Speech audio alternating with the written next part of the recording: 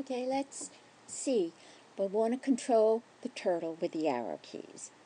And we want to set up a procedure which will check to see which arrow key is being typed and act accordingly. So there is a way of getting single character inputs, and that's using readchar. So I can, whoops, so I can say show readchar. And now you see that dot, it's the system will wait until a character gets typed in, and it will only listen to the first character. So if I type A, see, readchar becomes A. Now, what I want is not the alphabetic character, but its Ascii representation. Ascii is a code that's used in most computer systems to represent the keyboard, the alphanumerics. And the Ascii codes are pretty standard for the basic keyboard. For new keys, then the Ascii code becomes different depending on what computer you're using. But you can always find out what the code is. And here in Logo, what we do is instead of, we say show Ascii, Ascii, readchar. It's that simple. Now if I type A, it says it's 97. So let's find out. Now I'm using, this on the system I'm using, the arrow keys will be probably different from the system you're using. But the way of finding out what those characters, what those Ascii codes are, is the same. So what we want to do is make up a procedure that checks on, I'm going to call it move because that's what I usually call it. I like move. And what move is going to do is turn the job over to move 1 with the Ascii of readchar. End.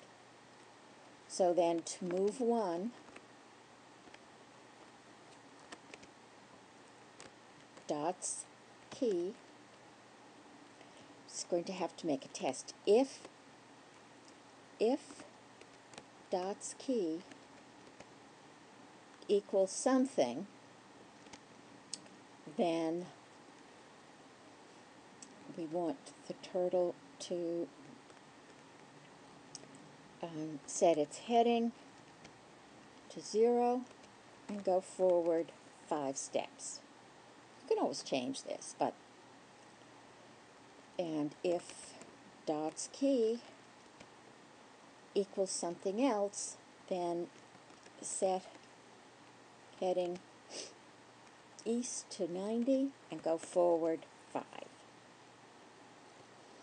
If dots key equals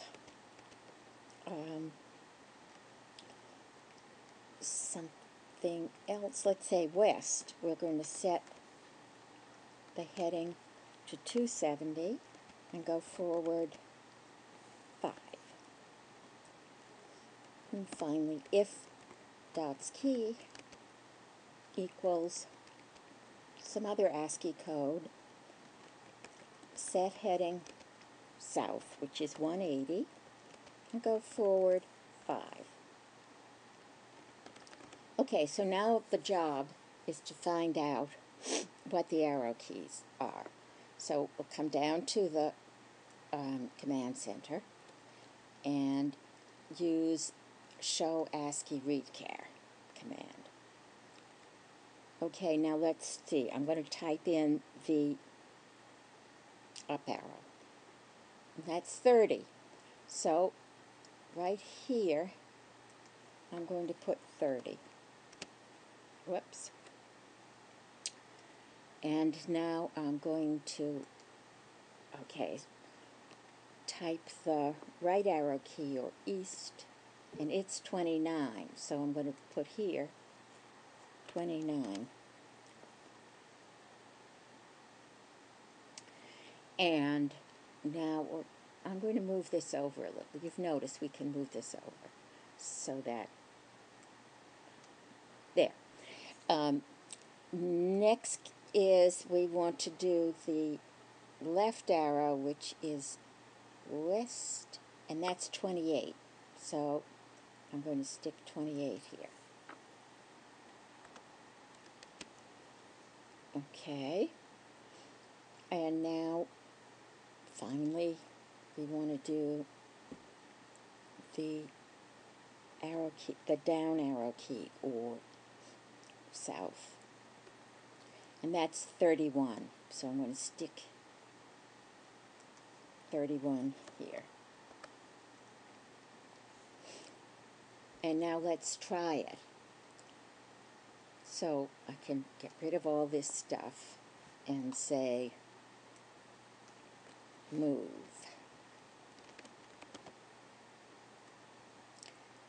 And you can see the turtle moved, but then move stopped. Did you notice that? I hit the up arrow key, and let's try that again. I'll show you again. There's move, waiting for me to type something in, and I'm going to do up arrow. Okay, I'm going to do it once more, and this time I'm going to go to east, there.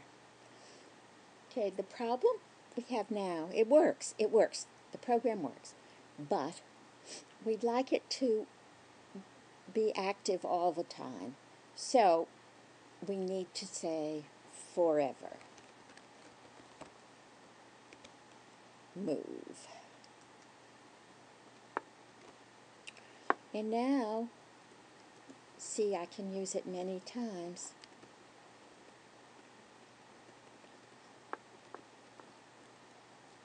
Okay, so that's how the arrow keys can be used. But I could also set it up so I could use space bar or a whatever. And the way to do it is just what we did here. So have fun. Try it.